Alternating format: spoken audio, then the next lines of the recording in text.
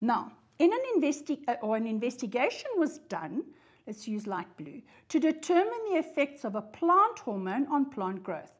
Now, people, you know that for plant growth, it is always auxins. Auxins are a group of little plant hormones that cause plants to grow. Okay, the procedure was as follows. We have 2 pot plants, 1 and 2, of the same species, so that talks to validity and age. So I'm going to put a V here. So it increases the validity or validity of the experiment. The apical buds, which is your growing tip, of both plants were cut at the same length, validity, along the stem. The cut surface of plant 1 was sealed with petroleum jelly. The cut apical bud of pot 2 was placed on a block of agar jelly for 2 hours. Now, you must remember agar jelly is it's a gel substance that allows substances to diffuse in and out of it, okay? So, for 2 hours. The block of agar jelly was then placed on the surface of plant 2. So, you cut the end of plant 2, you put the block, that apical bud goes onto the agar jelly, and then you put the agar jelly back onto plant 2. So what do you think is going to happen? Because what happened in that agar jelly? All the auxins from this little apical bud go into the block of agar jelly. So when you put that agar jelly back onto the surface of plant 2, you're going to get all your little auxins that were in the bud now back into plant 2. Okay, the plants were exposed to the same environment, again validity, conditions for 2 weeks. The growth of both plants observed at the end of the period. So this is after 2 weeks, this is what they look like. We got pot plant 1, there's your petroleum jelly over the top, and because it had no apical bud, therefore there was no apical dominance. An apical dominance is the fact that a plant, the auxins at the tip of the growing tip, the apical bud, causes a plant to grow upwards towards the light. Okay?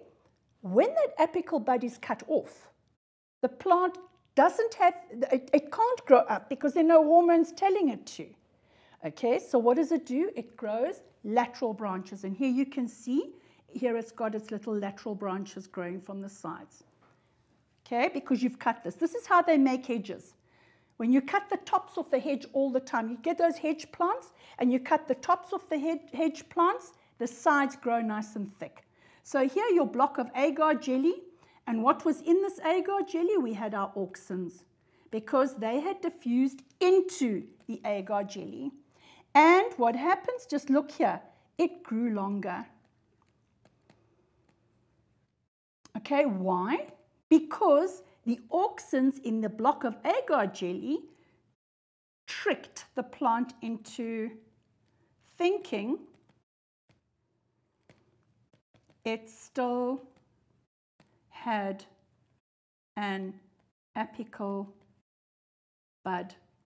Okay, so instead of having an apical bud, it now has a block of agar jelly with all the hormones that it needed, and it grew upwards. And you'll see here are no lateral branches. Why? Because of apical dominance. It dominates to grow up. Only when that tip is off will it start to grow sideways. Okay, where are our questions? It says, state why the apical bud was placed on a block of agar jelly for 2 hours.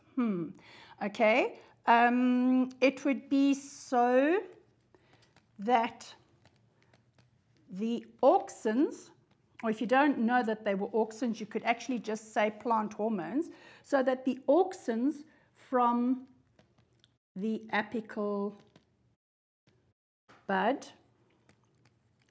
could diffuse into the agar jelly. Okay, so that's why you did it. And then when you took that block of agar jelly and you stuck it on top of the cut stem, it grew upwards. Okay, then describe the results obtained in plant 1. Okay, now remember plant 1, you had your little tip, you have your Vaseline here, and it grew lateral branches. So when the apical bud was cut, okay, you've cut it off, okay, there was no more apical dominance, and the plant stopped growing upwards, but rather developed lateral buds. Okay, remember, that's how hedges are made. Put all these hedge plants, keep cutting the top so it grows more and more lateral branches and the sides become thicker and thicker. Okay, then explain how fruit farmers can use this knowledge from the results in question 2. Okay, so that's when the apical bud is cut and they have lateral branches. So explain how fruit farmers, now remember, what do fruit farmers do? They want as many fruit as they can have, okay, and they want to be able to pick them because fruit is hand-picked. It's not picked with machines. All fruit is hand-picked. So you want the fruit, you want your workers to be able to reach the fruit, number 1. And number 2, if we go back to our experiment, if you look here, if this was a fruit tree, you'd have lots and lots of lateral branches developing because you've cut the top off, which means that all of these branches are now going to have fruit. Whereas if apical dominance remains and this plant just grows straight up and there are no lateral branches, you're going to, first of all, produce less fruit, and it's going to be very hard to get to the top of the plant or the tree to now reach the fruit. So, I mean, this is an easy question because it's just common sense. So you'll say lateral branches develop